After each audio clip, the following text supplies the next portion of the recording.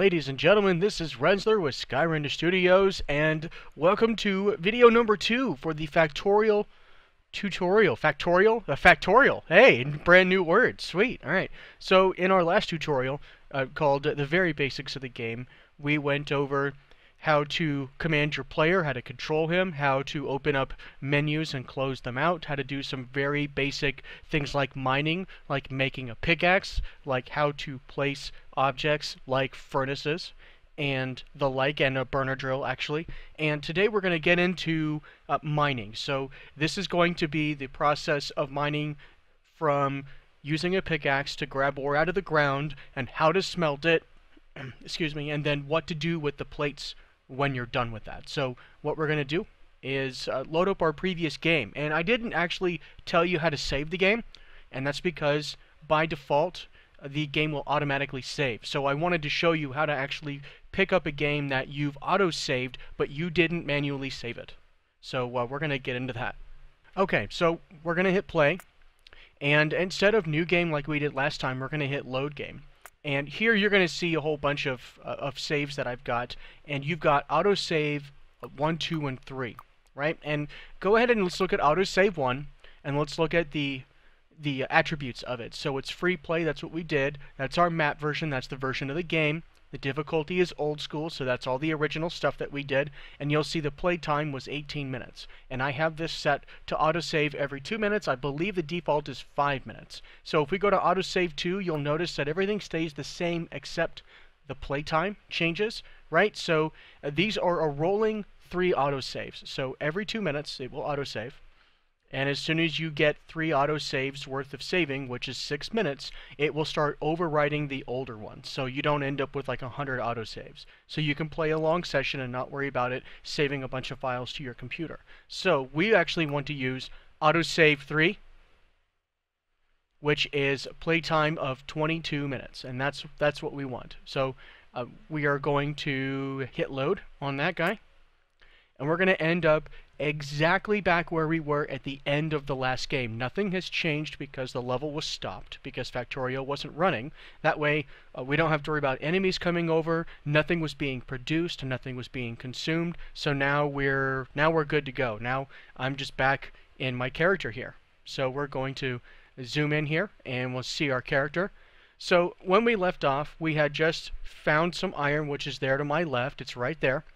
And we wanted to get into mining and getting into smelting and getting into producing things, because this is a game about production. It's a game about automation. So let's get started. So what we're going to do is run over here to our iron deposit, and you don't have to select your iron pickaxe to mine something. If you have an axe and it's down here in the bottom right, you will automatically use it when you attempt to mine something. And like I said in the last video, if this little box here is yellow, or it looks a little bit orangish because I have a color palette problem in my eyes, that says that I can mine this. So this sound effect's going to be loud, and I hate it that it's so loud. I actually turned it down a little bit, and it's still loud.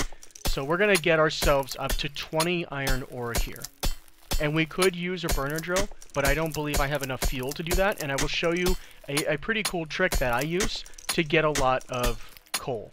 Because in the beginning of the game, you're going to be using coal for about maybe, realistically, about the first 45 minutes you're going to be using coal. And if you go straight from the beginning of the game to try to get advanced technologies, you will be not using coal anymore. You'll be using things like solid fuel. And we'll get into those. There will be a tutorial video about that, so don't even worry about that.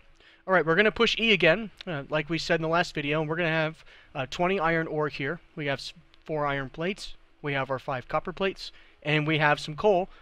And the fuel value, I meant to say megajoules, not millijoules, in the last video, and I know I put a graphic up there for that. So a megajoule is, I think it's a megajoule is, it's either, I think it's 1,000,000 joules. It's the amount of energy required to heat up a certain body of water by 1 degree Celsius or 1 degree centigrade. So I forget what that value is. I had to look it up. I wanted to look it up to make sure I was accurate, because I care about accuracy. It's a tutorial. I don't want to give you bad information, so I looked that up for accuracy. Okay, moving on. So we want to produce things. So I just grabbed iron out of the ground, iron ore. What do I do with it? First thing I do is I smelt it. So we push E here, and apparently I set down my burner drill, my furnace. Apparently I set my furnace down, and now, seriously, I don't know where it is. Is that my furnace over there? So, okay. So I lost the furnace. The good news is I didn't lose our drill. So I'm going to go to the stone here, and we're going to get ourselves, let's see, let's do 15 stone, because that will give me 2 furnaces, and I'll show you how load control works. So furnaces do not load balance. So if you have a bunch of furnaces in a row, the first one that is available to grab something will grab that thing if you have enough inserters, and I will show you those too. And an inserter actually requires a burner inserter, because we don't have electricity yet. Does require fuel. So we're going to come over here for fuel, and we have to grab like 20 fuel, because everything I have right now, all of my items... Oh, okay, so do you see how the progress bar in the bottom just changed, and how the animation changed? Do you see how I'm now getting down on one knee and trying to pick at the ground?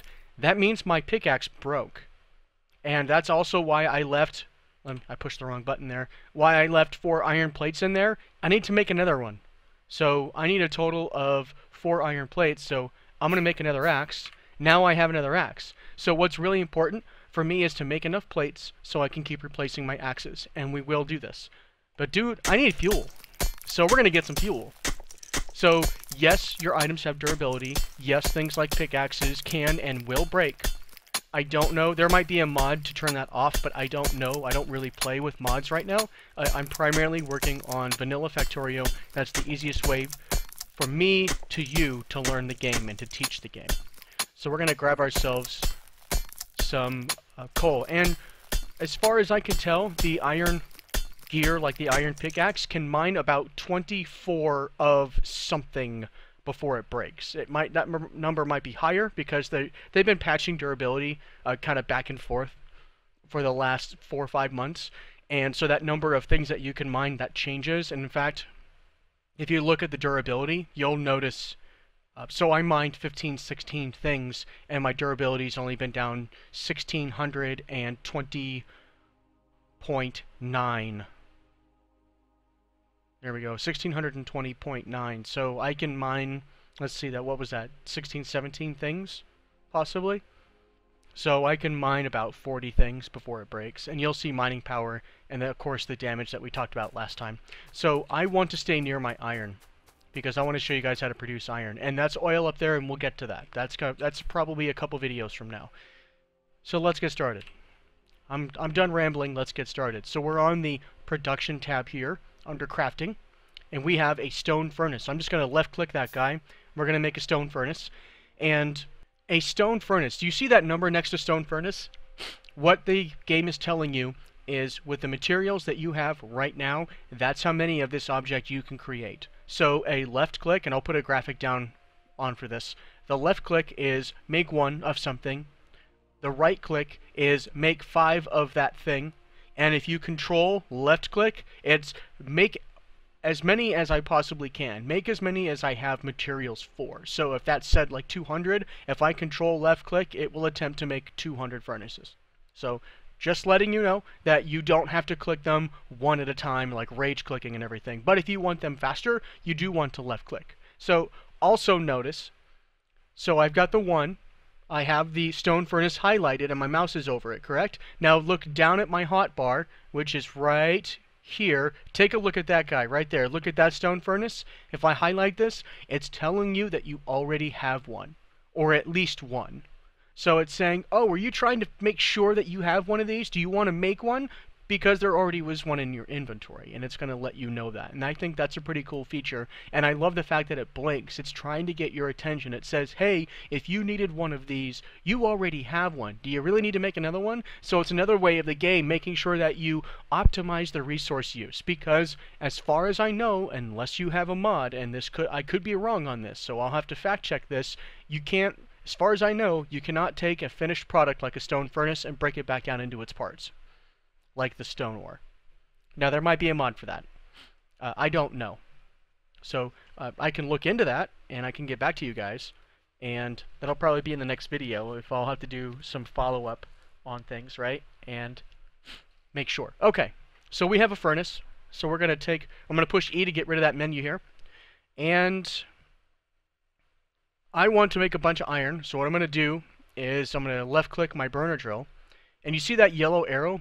That is the direction and the exact spot where the output of that drill is going. So if I put that there, okay, so it needs fuel. So I'm going to left-click on it, and I'm going to left-click on my coal, and I'm going to drop 3 coal. I right-click, and every time I right-click, it drops 1 of something. So I just right-clicked 3 times. I'm going to put that back. And now it says, okay, I mined this iron ore, and it's sitting on the ground.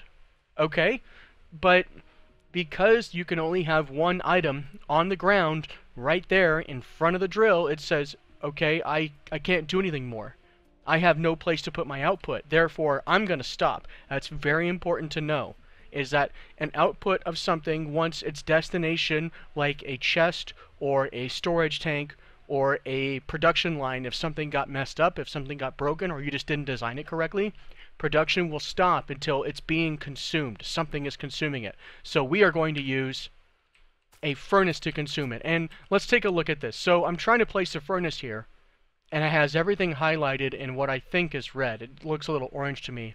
And that's because I'm standing in that spot. It cannot place something because I'm in the way. So I'm going to move to the left and put that back there, and you'll notice that it's green now. So we're going to left click on that, and now immediately, even though the furnace is not smelting anything, because the furnace has an inventory and it can handle 1 stack of things up to 50, the burner drill is now continuing to operate. And if we click on it, we can see the progress of it burning our coal, our resource right here. And every time this bar fills all the way up and disappears like that, it's creating an iron ore. And you can see that my personal inventory is not going up. I am not picking these things up right now. If I push E and I click on my burner, my stone furnace, you'll notice that its inventory is going up, but nothing is happening. And that's primarily because this has no fuel. It can't do anything. So I'm going to left click my coal here. I'm going to highlight the fuel, and I'm going to right click 5 times. 1, 2, 3, 4, 5. And now it has started to process my iron ore into plate. And you can see that it's consuming my coal right here. So it's consuming 1 piece of coal, and there are 4 left in the reserves. So if I push E to escape that, now I have a functioning production line until my burner drill runs out of fuel. So these things require a lot of fuel. So I'm just going to left click this. I'm going to right click there. Let's see, that's wrong. I'm going to set that back. I'm going to right click my stack. I'm going to get 6, and I'm going to left click and place that down there. There we go. So now that has 6. That has 3, 4 something right there. There we go. Now we've got production. So now something that's really important to do is get more fuel. So while that's doing its thing, I'm going to grab some fuel here, because we are going to need it. Both of those devices require fuel.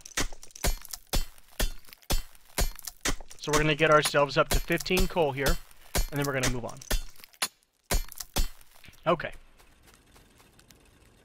So I have a trick for fuel, and it kind of goes against logic, but it works. Now, for a burner mining drill, which is what this is, normally you left click it, you put something in its inventory, and it starts running. Well, what if you don't do that? There's a way to take 2 drills, make them point to each other, and automatically fill each other's fuel inventory to where they will produce forever until they hit 50 coal, and then you run up to those 2 and you grab the coal out of them.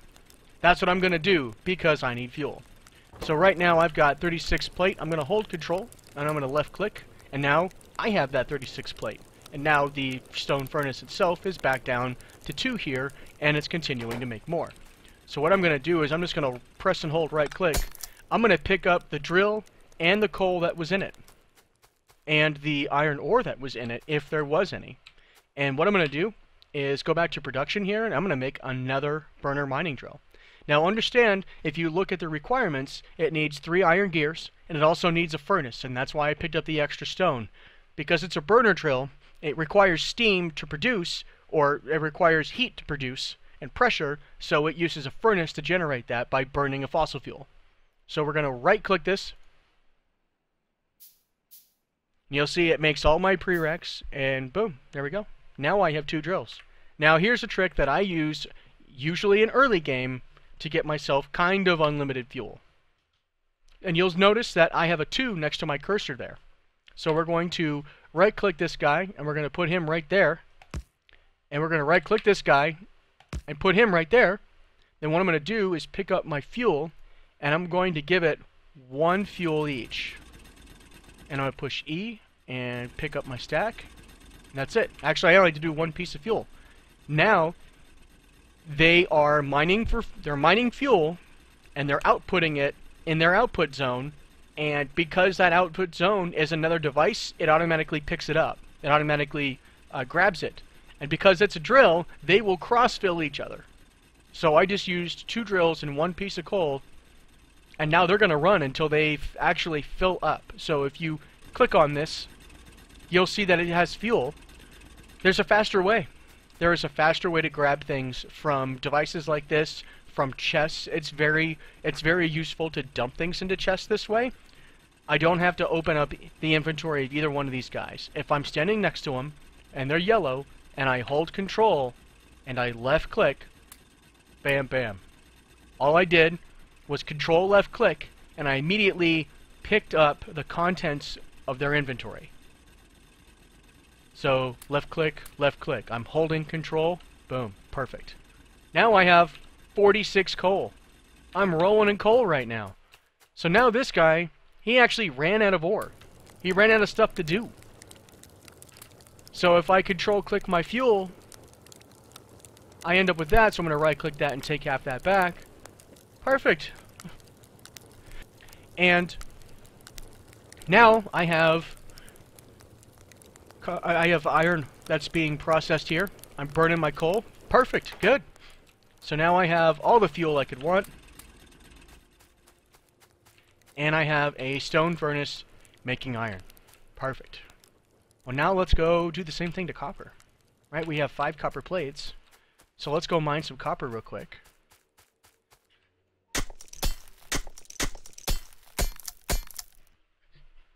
Alright, and we're going to go get this guy, and a little bit of framey there, but we're good.